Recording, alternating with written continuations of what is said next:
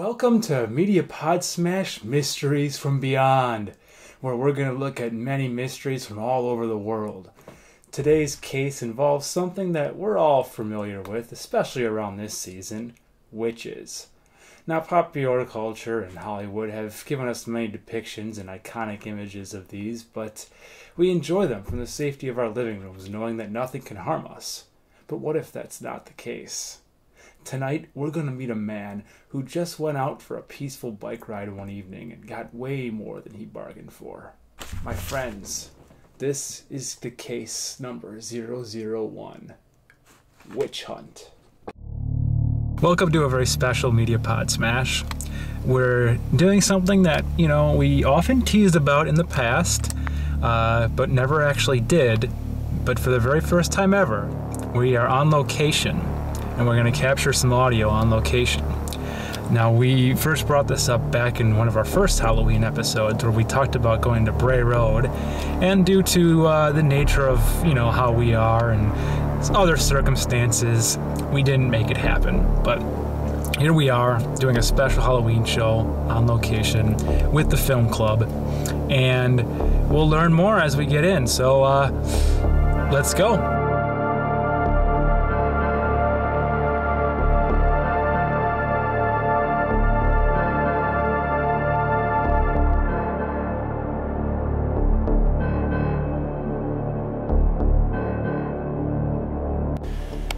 So the night was September 11th, 2014. I don't know if there was a lunar event or not going on that night, but it was a Thursday night.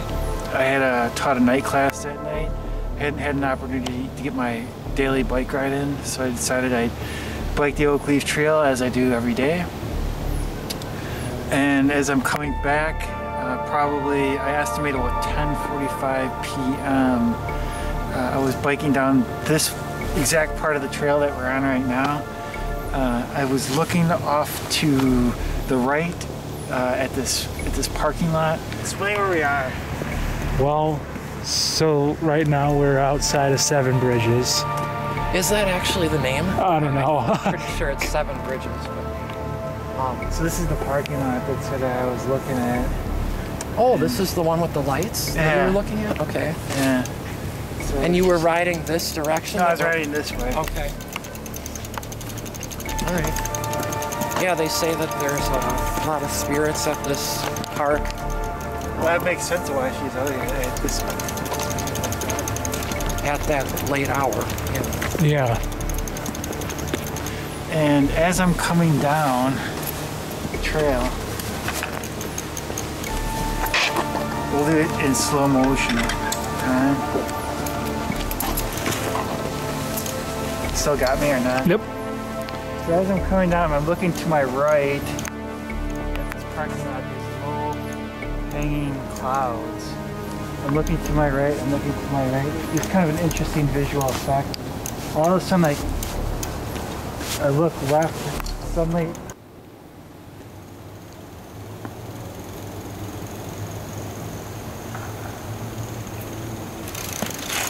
oh my God!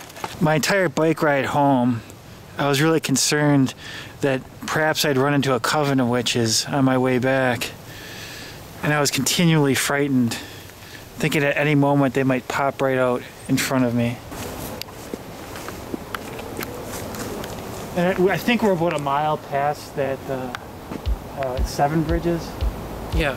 So we're probably about a mile South. past south of the Seven Bridges. The Seven Bridges were known for a lot of ghost sightings. They say, yeah. So yeah, we're right in the heart of the beast, basically. I feel it. It is, yeah, it is. There is a creepy vibe. I mean, imagine again being out here alone, late at night, and then seeing that. It was pretty creepy. I can imagine. What time was this around? 10:45 p.m. Okay. Yeah. And you said she didn't say anything at all? No, she didn't even acknowledge. She didn't even move. That's so weird. When I, almost ran into her. So maybe the cloak was so over her face that she didn't see me. Yeah. Because the other thing I always wondered is, I had my bike light on, right? So you could see this coming a mile away. We passed a biker on the way in. Yeah. You could see her coming a mile away. So like, why, if she was concerned about me seeing her, why didn't she just step behind one of these trees until I passed, you know? So it's almost like she wanted me to see her. You know, she wanted to put some fear into me. Maybe like Season of the Witch, you know, that she needed to create fear. Yes. Ah, yes, a tie-in. Well, and then I thought I might, you know, again, run into more.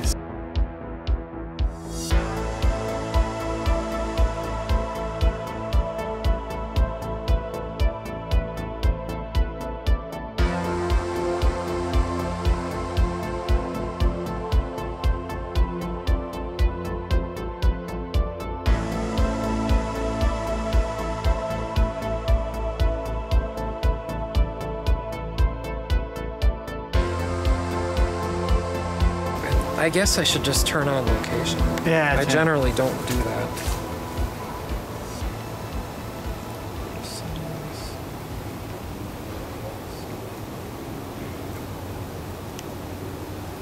It's kind of funny, you know, like whenever I look at internet video compilations of like creepy things caught on camera, I've seen people like in woods, and I'm like, there's no way someone's actually seen that. That's got to be set up. But now, it's really happened. I mean, oh yeah, whatever religion she believes in, Yeah. like she believes that she's a witch. Yeah. Sure. So, yeah, we're probably not quite a mile, because there's 7 bridges right there. We're probably about a half a mile. Is that that's where we are on the... This is where we are right now. You want to get this, Jeremy? all right. So what are we looking at here? Okay, so this is, there's the lake on the right, and then we're facing the parking lot that Damon mentioned right now in the distance that he's biking towards. And then this is the 7 Bridges Trail parking lot, and we're just slightly, maybe about a half a mile southeast of that. Okay. So if you want to see the witch, perhaps, this would be the way to do it. And then the dot is where we're standing right now, which is not too far from where Damon saw her. I don't know if that car down there is watching us. I know, I saw that. We're gonna be someone else's witch story.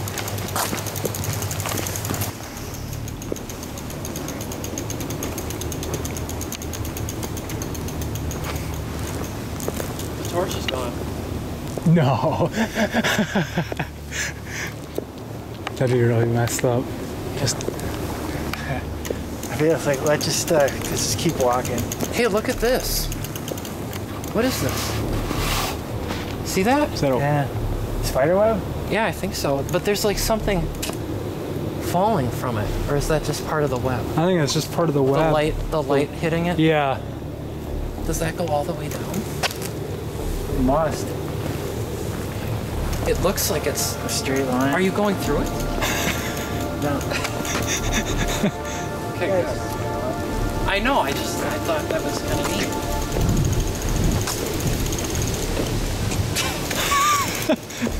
Are you filming this? Yeah, just in case.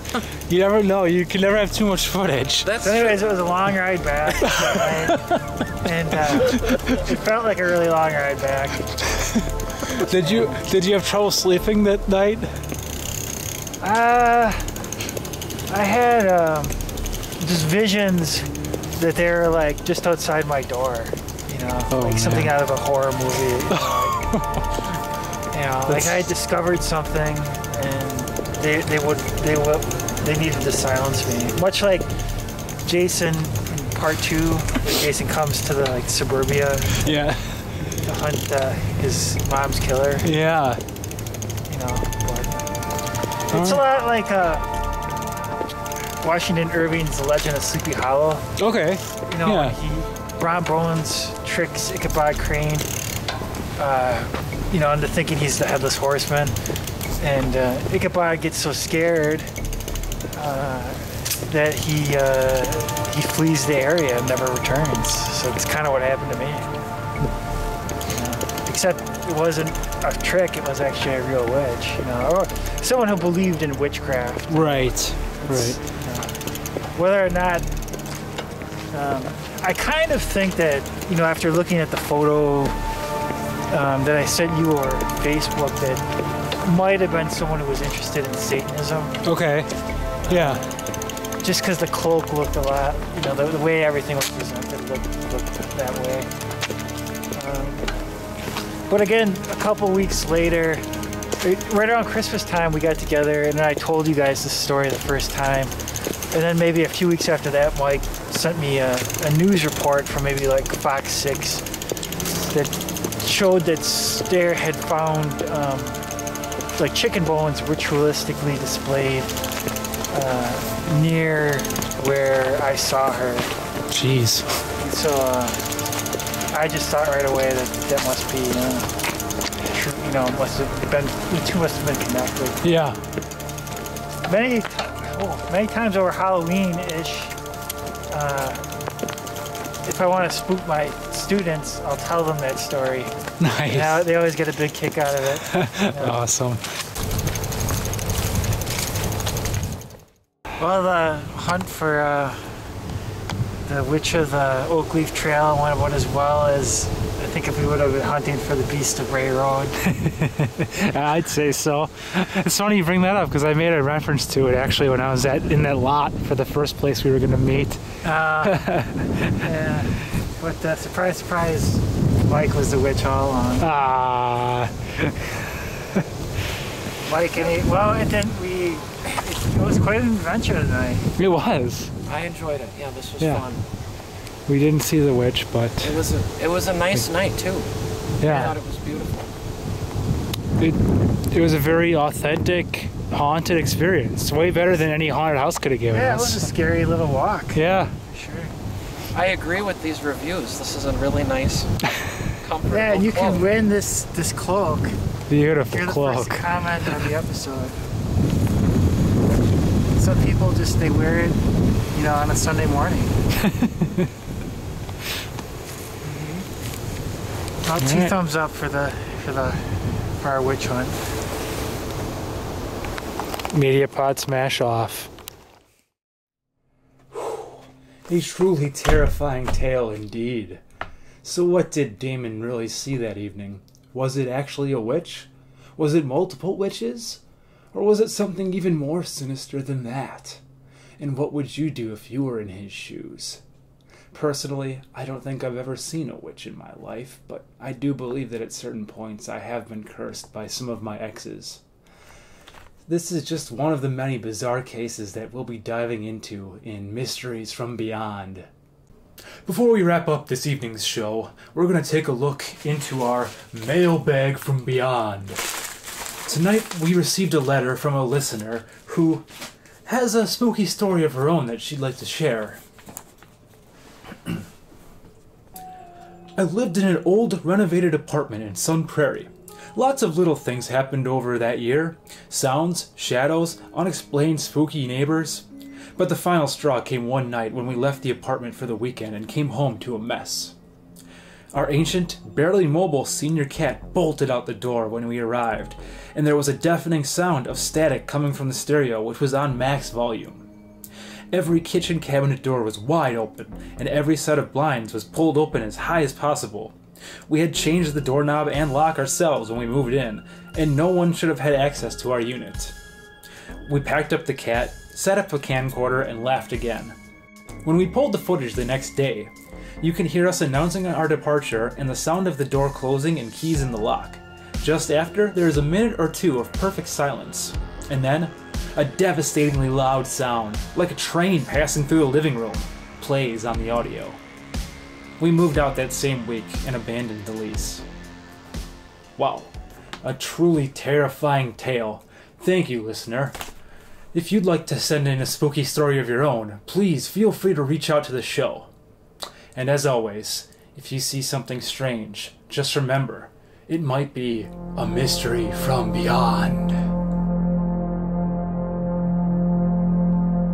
Update! Since last filming the witch footage, we received many reports from people that are fans of the show that have claimed that they too have seen witches in the area. Simple prank phone calls? Or more mysteries from beyond? Thank you for tuning in, folks. See you next time.